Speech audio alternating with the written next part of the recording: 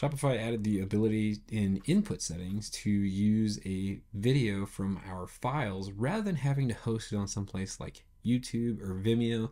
This makes things way easier to manage, eliminating an extra step for a merchant or whomever to go and host that somewhere else just to pull back a URL and drop it into an iframe or whatever. This is really simple and easy to use. We're going to, in a little bit more of a developer-y video, go through the process of adding to the existing section for video in Dawn, so that way we can now support this new video input setting. Let's do it.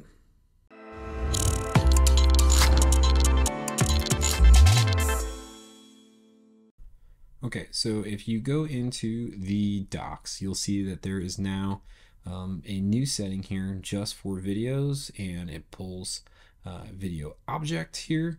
And so yeah, this is super helpful. It lets us reference it. We can even pull it as a dynamic source. So this is really handy if you have things like maybe for a page or a product video or something like that that you want to reference that way. We can set it up as a meta field value kind of type thing too. Really cool. But what we're going to do at least is add this as an extra deal in Dawn. So the 7.0 I think is what we're working with here. Let me see.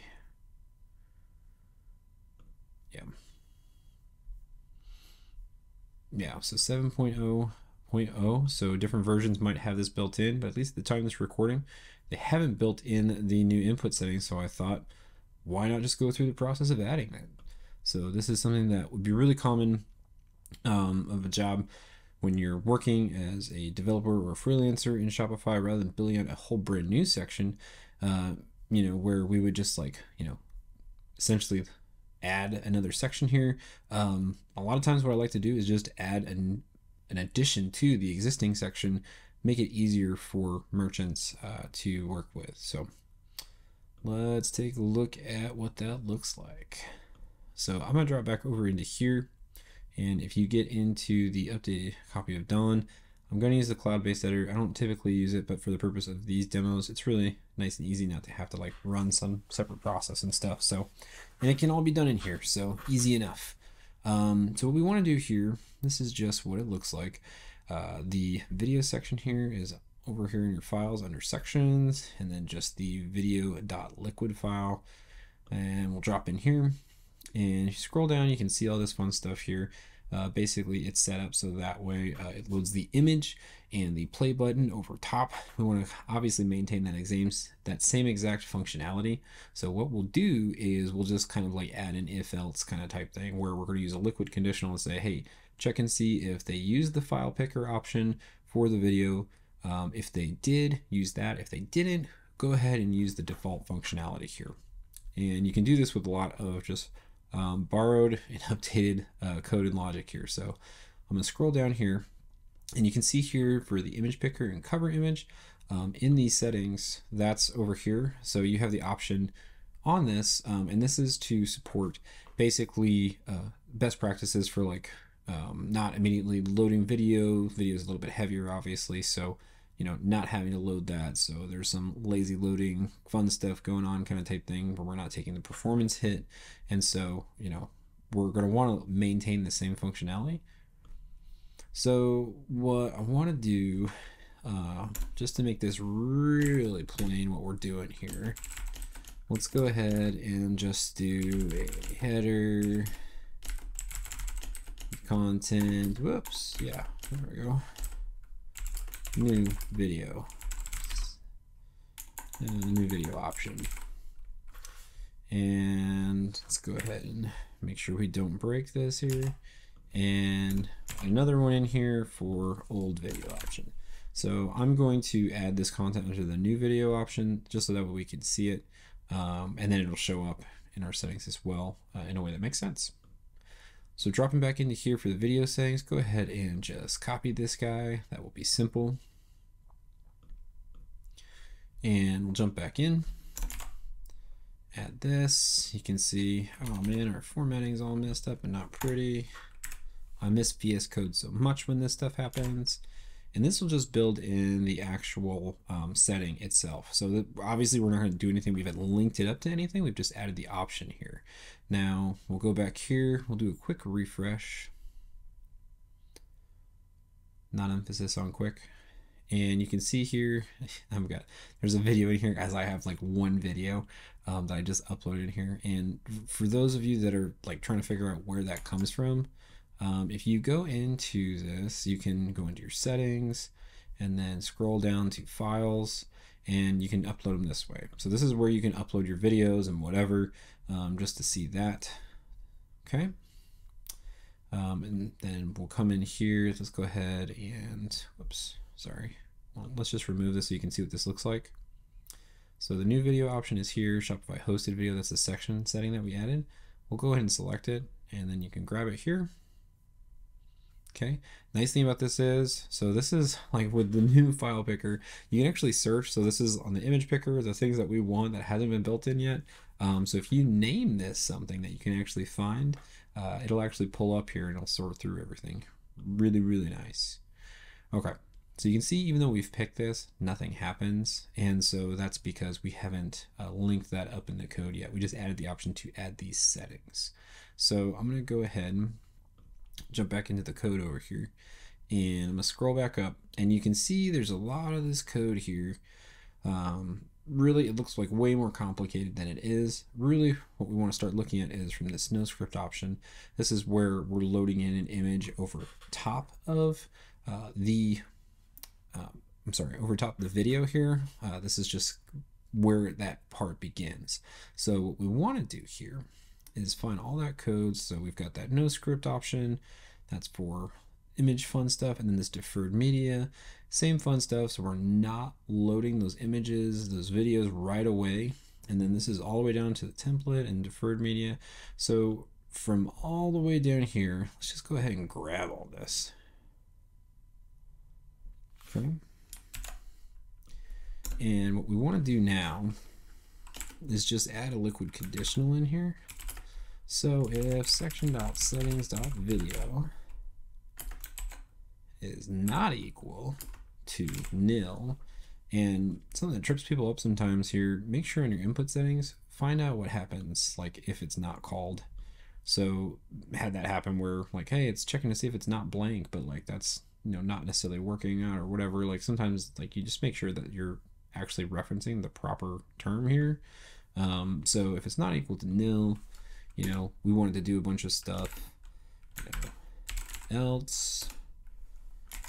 And then at the very end of this, we're going to drop all the way down where that deferred media was, where we stopped here. And you can throw an diff in there. Obviously, we want to clean this up if we were in another code editor, but we're doing the best we can here. Okay, cool. So here's all of our stuff. We're actually not going to need iframe to get pulled in through the template here. Gonna pull that out. We'll want a bunch of this stuff, yada yada yada. And so here's where I want to start up here. So if section.settings.video is not equal to nil, and then we're pulling this stuff. Now what we don't want to do, we don't necessarily want to worry about that cover image. So the nice thing about the video, I'm gonna drop into this guy here. So with the video object here, it actually gives you a preview image automatically. So let's use the preview image option, and we'll cover what that looks like here in a sec. But what we want to do then, oh, I'm sorry, we want to reference this video, and then obviously if we're going to reference the preview image, so what this will look like then, instead of cover image, a video.preview image. Ooh, is that new? Started doing some fun little autocomplete stuff for me. That is handy. And I'm going to back out of this a little bit, guys, just so that way y'all can see that a little bit better maybe. And here's what I want to do. Like if I'm in my sections.video here, I want to replace the references that we had to the other items because I want to use our new stuff. So same thing, we want a cover image here. Hopefully I can figure out how to speed through this and you don't have to just sit here and watch me.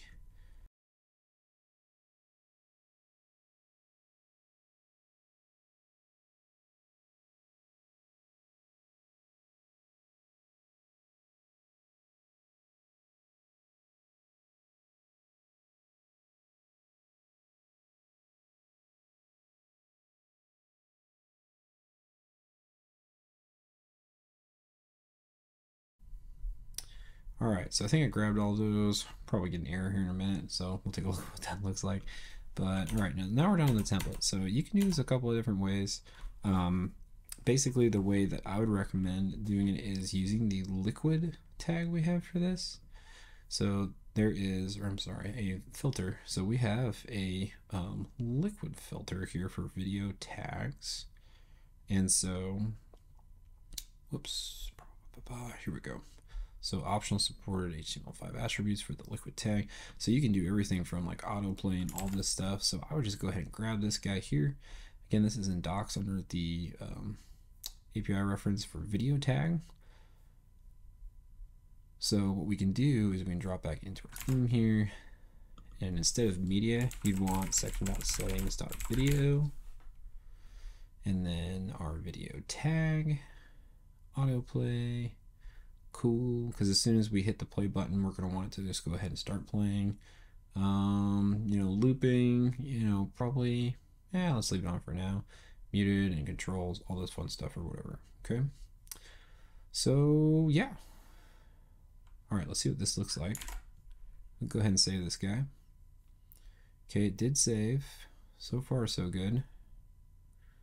And cool, we got our preview image here, which if you want to see what that looks like, you can just change that under the cover image here. See bad they don't like use similar terminology necessarily, but that's uploaded directly in here. So, you know, we can do it that way. Gives you just a reference there, but you need to update that. And at some point, apparently I did that. So you just come in here and change and upload your own. I've got alt text in here. Please include alt text on all videos. It is not cool to make things not accessible. That's what the purpose of alt text is, in addition to SEO benefits. Okay, so let's click on this guy. Bam. Okay, we've got an issue here with our sizing, so that doesn't look awesome. Let's make sure it's pulling in though. So it is pulling in, you know, this is running just fine. Probably what this is we need to edit like the video tag so it just doesn't basically take up more space than it needs to here. So real quick, simple fix here.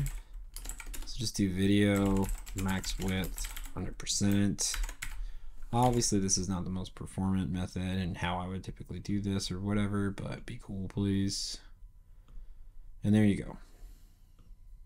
So you can see there our little install tag here. Just went ahead and did that. So now we have the option just directly within Shopify here.